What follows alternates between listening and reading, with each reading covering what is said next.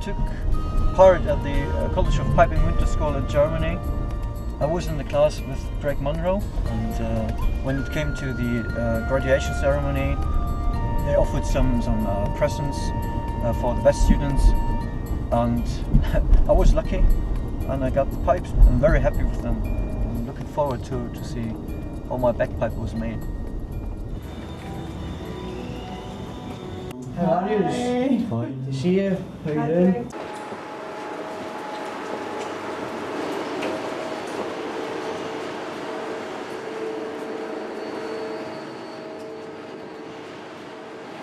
So what we have here is the raw materials. You can see here, all the blocks of wood. You actually buy this in from Tanzania. Cut these to size and board them, and you leave them to dry out for 6 months, because you know it's a natural moist material, and you need to leave it to dry out. If you don't, quite simply they'll crack. Okay, as you know. Yeah. So this, you feel that? Yeah, oh, it's quite heavy, isn't it? It's very heavy. Yeah, it is. It's a very dense material as well, African blackwood. So the first thing we do, we go into one of the manual lathes there, and we just kind of take it from square to round, just make it much more easier to handle. So you can actually see, I mean, it's very dirty, the wax there, but you can start to see the nice grain effect that comes through on it once it gets roughed.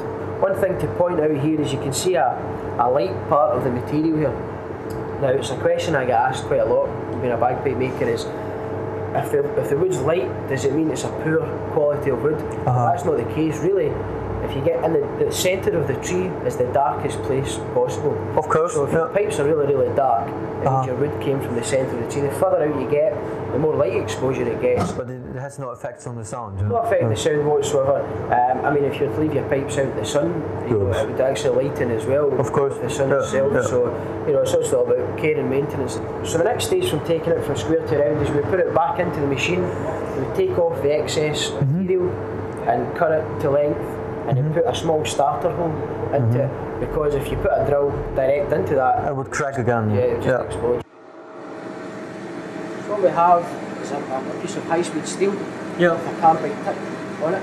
Now, we have to send these tooling away every 6 months to get re-tipped, because African blackwood, as you can see, it can start to burn onto the tool itself. Now, this isn't, as you can see, any ordinary tool.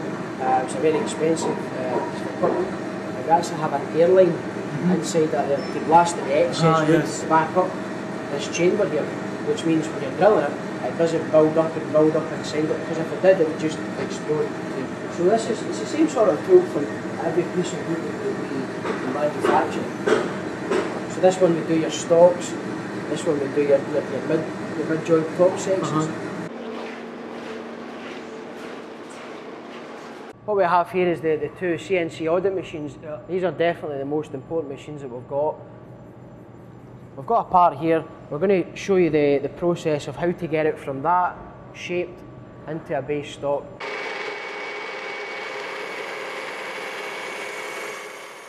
I highlight the fact that our bagpipes are machine turned and hand finished, which means I think we get the best of both worlds, purely for the fact that the machine turned part is the consistency. Every single part we do is exactly the same.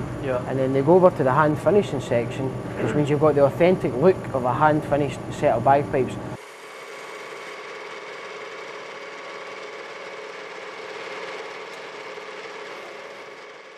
Now, what happened years ago is you may have had somebody doing this by hand, which may have taken about 45 minutes to do this. By the time you mark it out and physically turn it, this only takes about 2.5 minutes to do it.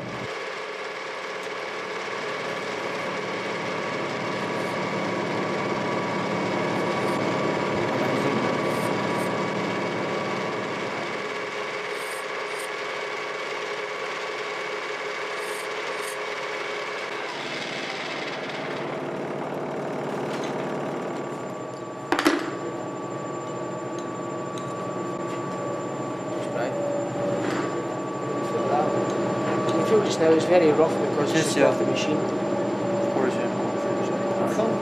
Alright. Looks very nice. Good. Hand finishing.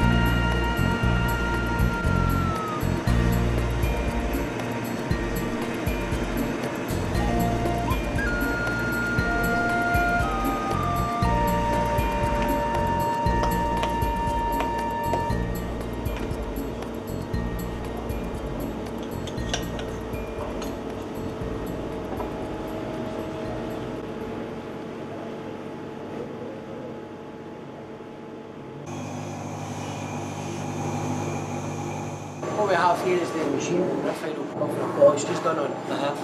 You'll see other manufacturers' pipes are varnished, but for me, varnish doesn't give off the best finish. It looks great for a week, don't get me wrong, but after that it will start to sort of flake off and tarnish, and it can kind of come across a bit tacky looking in the end. A little bit oxidation. Yeah, that's right, you know, bits will be falling off, and almost in your hand, it can flake off in your hand, you know. But what we do at Wallace Pipes, we give it a buff and a polish. It's more of a wax finish on it. So the first process is it gets buffed with this mop here. This is the wax. Now what this does is this gets rid of any kind of imperfections that's on the wood. And then we give it a final polish on this mop at the very end, just to give it the shine and the brightness that it needs. Okay.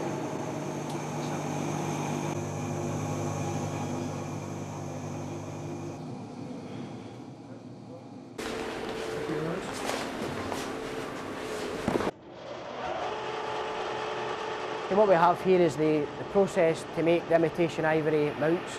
Real ivory now, as you know, is illegal. You can't use it anymore. So we have to find something else. So what we use is imitation ivory. What this has is a marble effect through it. It's as close as you'll get to real ivory. It's quite a brittle material. This is why it has to be done in a manual lathe rather than in a CNC machine. But it gives you by far the best finish on a set of bagpipes. Okay, so in here we've got the engraving department of Wallace Bagpipes. Now, we used to buy in all the nickel and all the engraving sort of thing, which meant we were relying on somebody else's quality and somebody else's delivery times. So we decided to make an investment and get an engraving machine. It's been a huge boost to us, not only in terms of being independent, but it's also helped us to get a lot of new orders as well, purely for the fact that we can identify pipes and make them very unique. We can engrave your name on it, your child's name, date of birth, anything like that. Quite recently we had the Peoria Fire Department contact us. If you're a firefighter and you joined the Peoria Fire Department, you would get a set of pipes to play in the band. But originally they just wanted their name engraved on the wood somewhere. But we said, well, we'll take it a step further and we'll actually design you a full new pattern of it. We have the Maltese knot, the PFD, which is the Peoria Fire Department. L50 is their station number, and we just done a couple of axes crossing over, typical fireman, you know, and that was the outcome of it. You can see the prototype there. Nice clean engraving. We even went to the extent, instead of having just a border, we gave them a rope going around it. As you can see, it's a rope effect. So obviously the internal finishes are the most important part of the bagpipe. I'm a great believer, the cleaner the bore, the cleaner the sound you're going to get, the cleaner striking you're going to get also. You have a look up the bore there, you'll see exactly where I'm coming from. After we bore it with the gun drill, we also do an extra process. It's just your typical steel rope, and it's just to kind of smooth out any roughnesses that we might have. And it's all the small things, attention to detail, that we look at. Things like, you know, the joining of different you know, parts here. You might have in other pipes, maybe a step comes along, you've got the imitation ivory and it steps down and it's wood.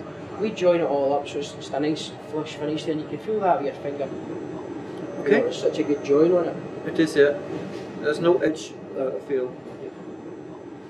It's just a smooth. And all the things right down to the likes of the fitting of the ferrules as well. A big problem in the bagpipe industry, as you know, are parts falling off. It's a huge problem. Nickel parts falling off, and that's because, you know, some other manufacturers use one type of glue to glue on the nickel, the silver, the imitation ivory. We actually had a glue specialist come in to see us, and he took away samples of blackwood, nickel, silver, imitation ivory. And what he done is he came back and he said you basically need to use a different type of glue for every single piece. It's a bit more expensive, but we feel that at least that way it leaves the factory and we know it's never going to fall off. But what about the fact that wood is a life-full thing? Yeah, it's a natural expanding. Yes. The glue that we use has actually got a rubberised chemical in it, so the actual glue moves as well with it. I'm just going to touch slightly now on how we manufacture the pipe chanters. Very much the same. What we do is slightly different from any other manufacturer. Other manufacturers will come down and they'll drill all of the holes at the same time. What we do is we have machinery that allows us to come down and drill these holes individually, which means we can then set any size of drill, any position that it comes in at. We can do it within 0.1 of a millimetre, which is very, very accurate. And 1.1 of a millimetre is a huge difference when it comes to sound in a bagpipe and the chanter. As you know, with all different pipe bands tune at various different pitches, it's just down to the pipe major and the pitch that they prefer. If a pipe major was to come in to us and request our pipe chanters, we could then say, well, that's our standard pipe chanter, but if they require a slightly flatter high A or maybe a sharper D, we can change that by either changing the size of the drill or the position that the drill comes in at. And then they would need to get a full batch of chanters made to the specific sizes. And we do that quite a lot for bands. After that, it's then sanded and polished. It's then hemped and reeded up, ready to go with the bagpipes that we've already showed you. In terms of bags, whether it be a synthetic or a sheepskin or a black or a blue cover, then the shop that we sell the pipes to will then fit that. So now that's you saw the full process of the Wallace bagpipes from start to finish. Exactly the same as where your own Wallace bagpipes was made, you meant to sell. Good, thank you very much. Okay, thank you.